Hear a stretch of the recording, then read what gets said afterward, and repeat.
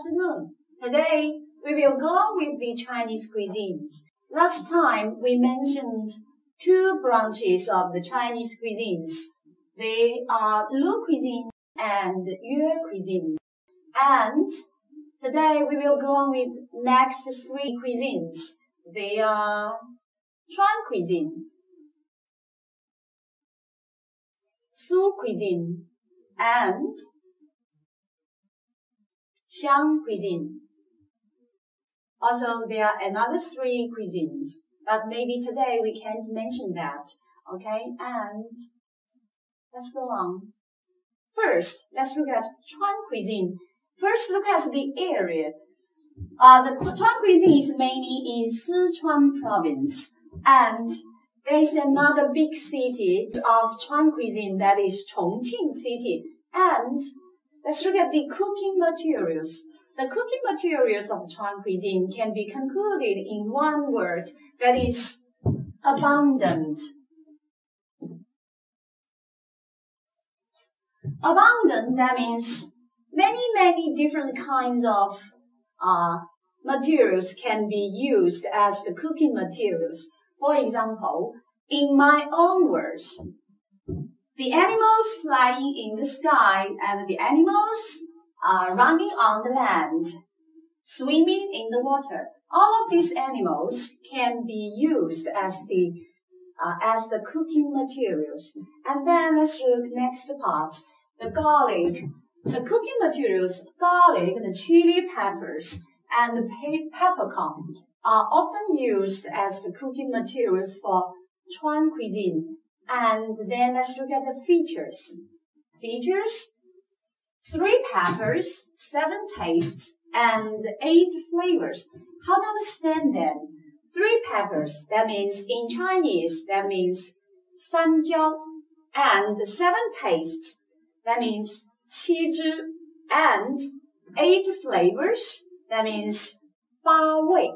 Actually, if you haven't been to Sichuan or Chongqing, it's very hard to understand the features of 3, 7, and 8. And then let's look.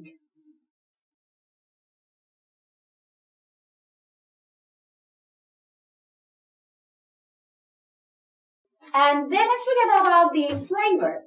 And if you have ever eaten Chuan cuisine, I believe everybody remembers the flavor of Chuan cuisine. That is, first, hot, and then sour, 有点酸, and another feature that is particular to Chuan cuisine. Now, here I have a question. Why the flavor of Chuan cuisine is hot, sour, and mild? Why? That's because of their cooking materials. Just now we said they use 3 peppers. 3 peppers, do you remember? They are 什么椒? 花椒, 辣椒, and 胡椒. Now let's look at the cooking techniques of Chuan cuisine. Usually they use these techniques, for example, baking, sauteing, and steaming. And look at the typical dishes. Typical dishes, lamb shadow beef, that is 灯影牛肉. 用四川话说叫灯影牛肉. And then 空泡 chicken. 宫保鸡丁, and then fried pork with salted pepper, that is 回锅肉. Here just now we mentioned some typical dishes of Chuan cuisine. Actually, Chuan cuisines are far from examples. And let's go on with next page.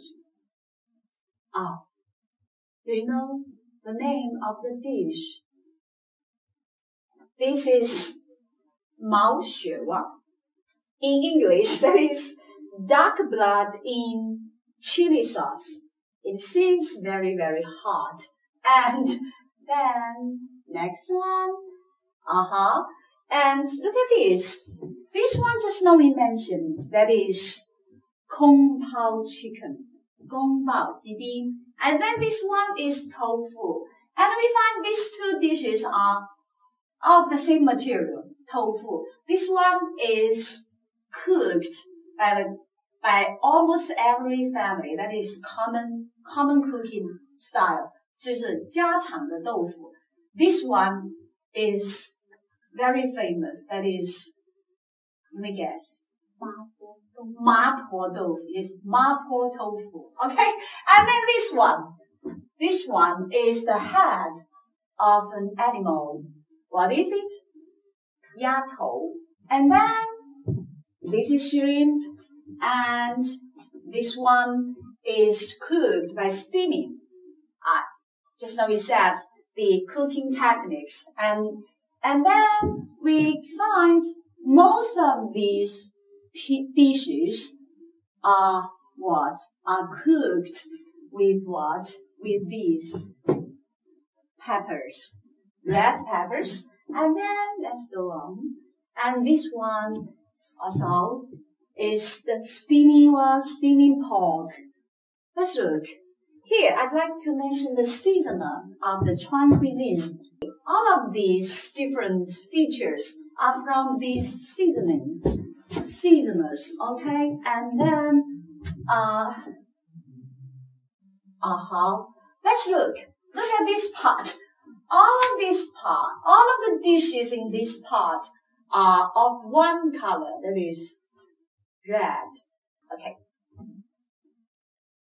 We can say that Chuan cuisine is one of the most famous cuisines throughout the world.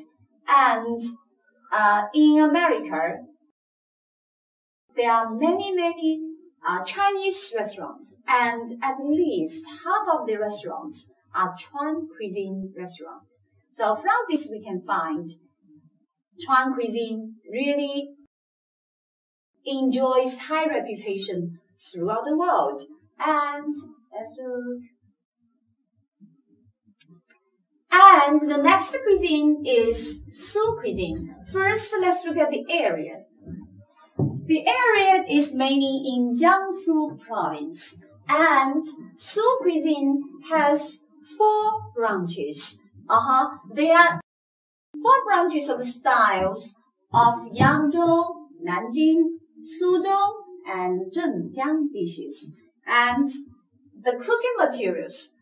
Su cuisine often use the freshwater fish and seafood as their cooking materials, and a rich variety of local vegetables are widely used as their cooking materials. And then let's go on with next page.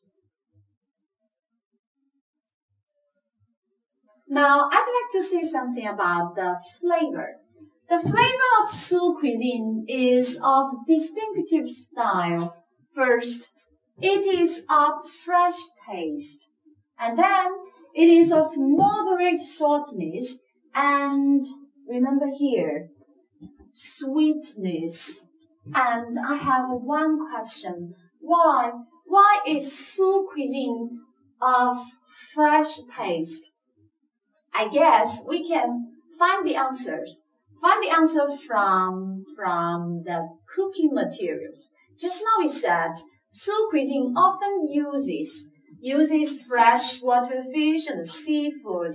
They are really fresh. So the Su cuisine is of fresh taste. And look at the cooking techniques. We find Su cuisine has really many different techniques. They are stewing, 慢炖, and simmering, and baking over a slow fire, and sauteing, and steaming, and then let's look, stir frying, braising in mud, okay? And let's look at the typical dishes. First one is Suzhou braised lion head. What is lion head? 狮子头. Yes, that is 苏州红烧狮子头. And Next, squirrel mandarin fish, 松鼠桂鱼 and boiled salted duck, 盐水鸭. Next one that is 青white snacks and Suzhou rice cakes. This one is, just now we said, is squirrel mandarin fish, 松鼠桂鱼. That means the fish was cooked as a squirrel. And let's look here. This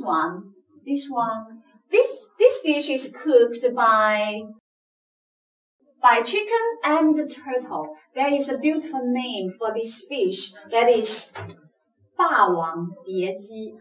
And this one, just now we said, 狮子头, yes, lion head. The dishes on this page are really delicate.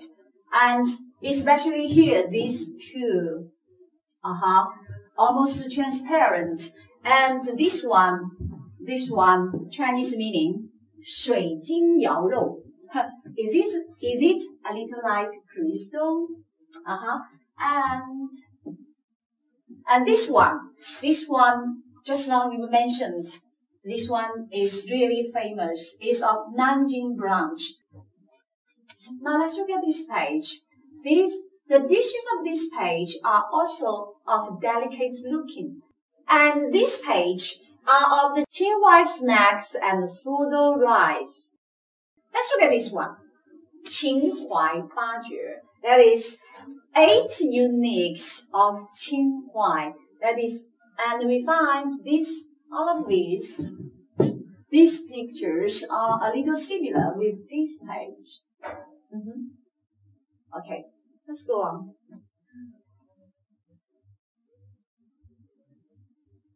Next cuisine is Xiang cuisine. And first, also let's look at the area. Xiang cuisine is usually in Hunan province. And the features of Xiang cuisine, that is hot spicy flavor, 非常的辣, and it's of fresh aroma and deep color, and it often used the smoked and cured goods. There is another feature of Xiang cuisine, that is the art of cutting meat and vegetables, pleases the eyes of people and enhances the tenderness of the dishes. And we say Xiang cuisine is famous, and many people know Xiang cuisine because of famous people, because of big man, that is Chairman Mao. Chairman Mao loved pepper, and there is another dish that is red cooked pork. So from our Chairman Mao's story, we can know the feature of Xiang cuisine. That is first, very hot. Second, of deep color. Okay. And I can say that Xiang cuisine is much similar with our Gan cuisine. Okay. And then let's look at the flavor. Xiang cuisine is well known for its spices, savory flavors, and crispness. Just now we said that. And let's look at the cooking techniques.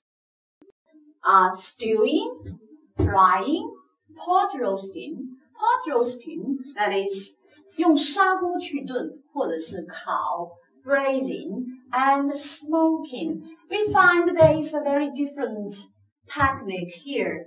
Smoking. 熏肉. Okay, 熏. And let's look at the typical dishes.